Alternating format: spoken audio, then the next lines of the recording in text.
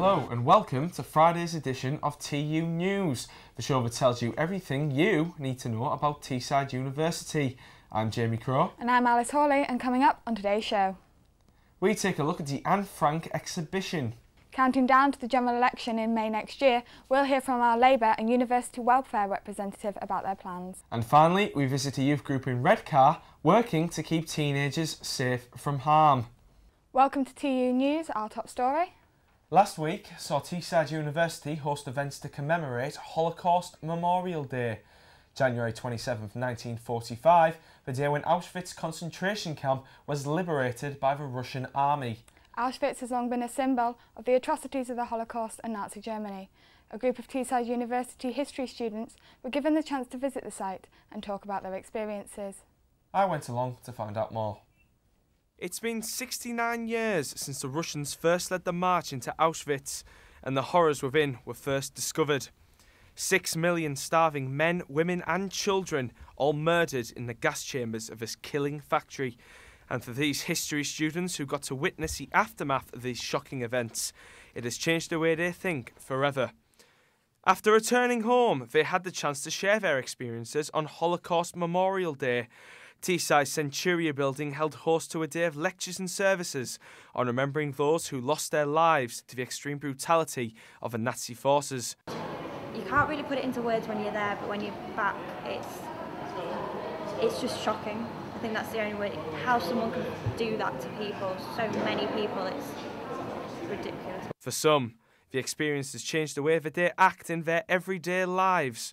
Sort of take it for granted, I suppose. You realise, you see bits on the telly about it, like especially days like today, and then you remember what you've seen, and you relate. You can't compare the atrocities, that they experienced.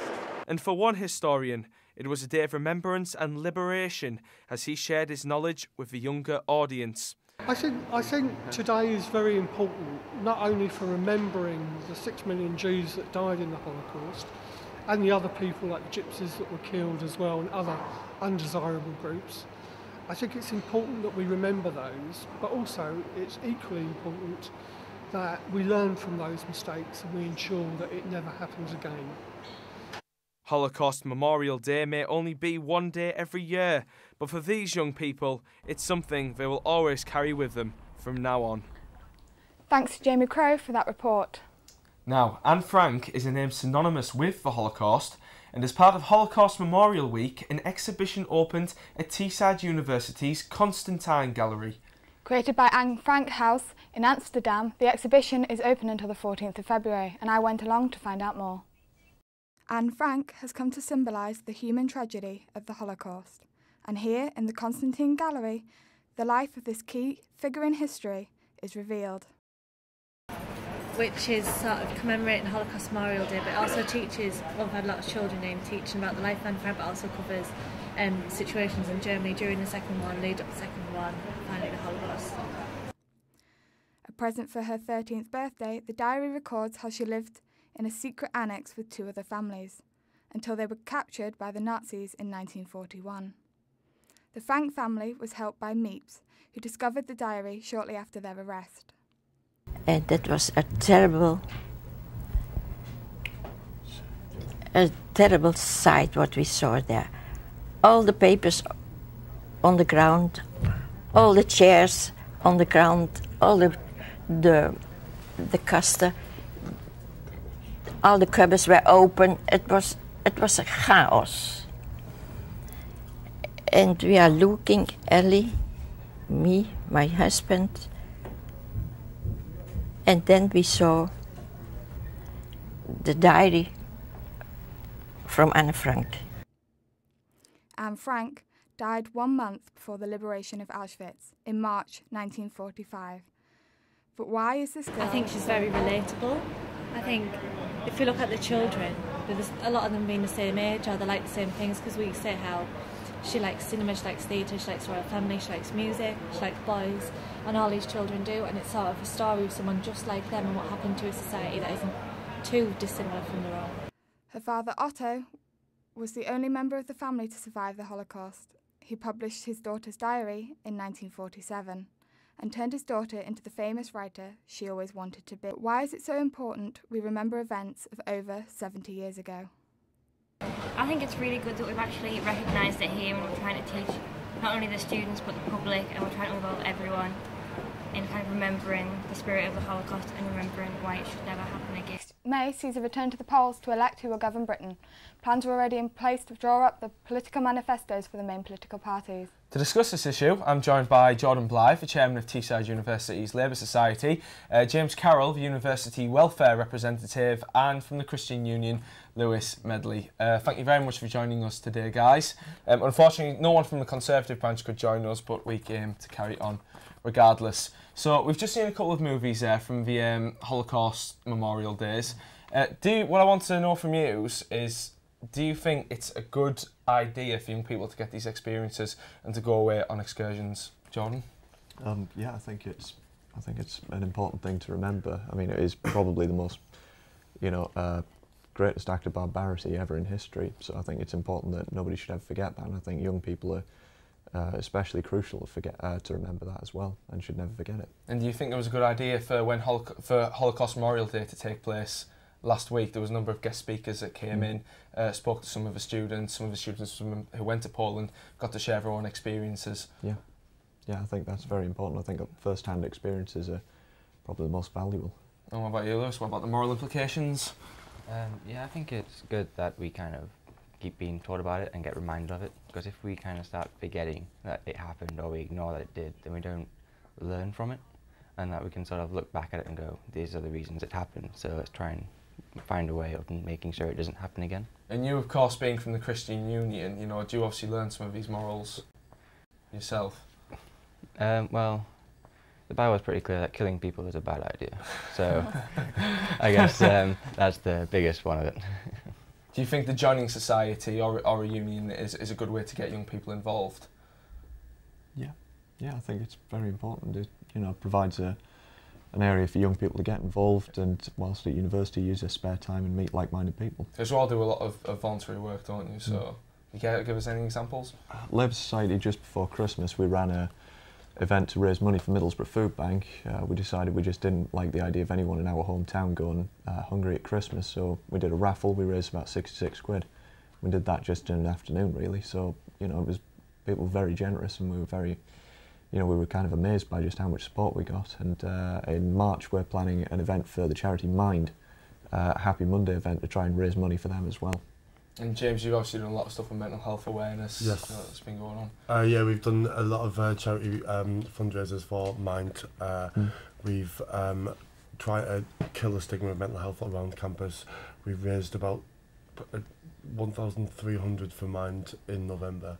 Now, obviously, one of the biggest issues that's going to be coming up for students next year is the 2015 general election. Like I said, for a lot of students, it will be their first time to vote. Do you think there needs to be an awareness made for that, Jordan? Yeah, absolutely. I think the world, there is a sense that the world tends to be run by sort of ageing white men, and it's important that young people stand up and get themselves into government and vote and make their voice heard, because otherwise they're just going to be trampled upon. And that's why the likes of Nick Clegg thinks he can get away with treble and tuition fees, why the Tories reckon that they can cut humanities teaching budgets by 80%. I only found out about this the other week. I mean, I just looked it up, and it's staggering that they can get away with this, and they reckon they can because a lot of students and a lot of young people are quite apathetic. Are you not worried at all that students might just tend to go with what mum and dad say, what mum and dad would vote for? They don't actually have their own political affiliation. I disagree with that. I do too. Yeah, I think possibly in about 5-10 years ago, that would be. I think students are more savvy now about politics. Do you think it's a good system, Lewis? I mean, you've obviously been able to vote before. This will be actually your second time, so. Yeah, that's a good point. The thing about voting for what your mum and dad vote for isn't necessarily a bad thing, because if your parents are voting for the people that are best going to help out your family, then obviously voting for the same people is going to benefit you as well. So it's not necessarily that you have to vote for someone different, but people are educated in what each party is doing and wants to do, so that people can make an educated decision in what they would like to vote for. I actually disagree with that a little bit. I think that this, the best way I've seen it described is as tribal voting, which is the idea that you do exactly as your family do. So if your family are all Tories, then you vote Tory as well. or Labour, vice, or whatever. And I think it's important that people have their own opinions, they have their own voices, and they make them heard, and they think about things in their own way. I mean, just within my family, there's at least 4 different political affiliations just within my immediate family that I can think of. So how do you think the students will break out of that system? Education. Honestly, right? Yeah, education. If you're educating people about politics, educating people about being a citizen, really, and that's what you need to do, and that's how you're going to make people more aware, make people more savvy, change behaviours, and that's all due to the education system. One last question off each year, from left to right, one word. Who do you think is the strongest party at the moment and will win next year? Labour. Simple as that. Lewis? Labour. I don't know, I think it's pretty even, but I think if one could win, I think it'd probably be Conservatives. Based on that, Labour seems to not be doing a great deal at the moment. That is I'm sure someone will go into another tab. And thank you very much to our guests there. There was a great range of opinions going on. And now we turn to the issue of teenagers, who seem to be getting an increasingly negative press. If you read a story in the newspapers about 13 to 19-year-olds, there is a fair chance it will be about homelessness, violent deaths, cyberbullying or teenage pregnancy. On television, underage drunkenness and promiscuity dominate popular programming. But our reporter Bryony McStay discovered there is a very different story about teenagers at Rye Hill School in Redcar. Over 1,000 teenagers study their GCSEs at Rye Hill School, which enjoys specialist sports and drama college status on the northeast coast of England. But when bad behaviour by teenagers began to get out of hand 7 years ago, the Friday Night Youth Project was started to keep them off the streets at night. There was a lot of antisocial behaviour on Redcar Lane and within the area, so the police came in to speak to our deputy head teacher called Sue Rawlinson, who basically came up with the idea. She knew that I got on well with these kids who would be getting in trouble in the area, and there was a list of I think 8 children, so she said, would I do something? And it's just sort of, we try and progress it every year, and we try and keep it modern and relevant for the kids. Because obviously what I think would be cool isn't cool for these kids anymore, because I'm getting old now. And we're trying to find out, and the kids have a lot of impact and a lot of input into what we buy. So we might do sort of like a survey or questionnaire, what would you prefer out of these things? For £1,000 to spend, what do you want? So then they come up with the ideas, and a lot of them say, I want this, and they say, we can't have that at a youth club because you're not 18. So we're trying to do as many things as possible that they want to do, because it's not for the staff or for parents, it's for the kids of our school to sort of have a sort of sense of ownership of the school, if that makes sense. So they respect the building, so when they come to school during the week, they've got a level of respect for the staff, the cleaning staff, the kitchen area. They've got a respect for all that, because they know that if they don't respect it, they don't get to use it on a Friday night. A gym, craft workshop and games room mean there are plenty on offer to attract teenagers in Redcar, along with opportunities to develop leadership skills. Well, I was doing some work with Mr. Tundle because I was getting involved in that, and then he put me on like a report sort of thing. And then he just asked me if I wanted to start getting involved, just to kind of like stop me, you know, messing involved as much in that and give me a bit of responsibility. So then I said, oh yeah, fine, I'll do it, and then I got like some of the like my mates involved, and then that's what it really started. Mr. Tundle and like the other teachers, like they connected with me more instead of just shouting at me, which you probably should make me worse. You mature? Right? Yeah, you do mature, because as I know you feel like, because you have more responsibility, you feel like more important. Yeah, I'd advise some of the schools to do it. Because it does like, there's quite a lot of like the students, like the younger ones that have got a bit of like behavioural problems, quite a lot of them come here and you can tell it calms them down, like you can see them in school, like, or like they look forward, they have something to look forward to at the end of the week. You think, look, if I'm just being good for the rest of the week, I've got Friday to let up with energy or just have a good laugh. Antisocial behaviour in the area has dramatically improved, and the teenagers still love the youth club 7 years on, with some Fridays bringing in as many as 300 youngsters in from the cold. That's all from me, Alice Hawley. And I'm Jamie Crow, wishing you goodbye from all the team at TU News.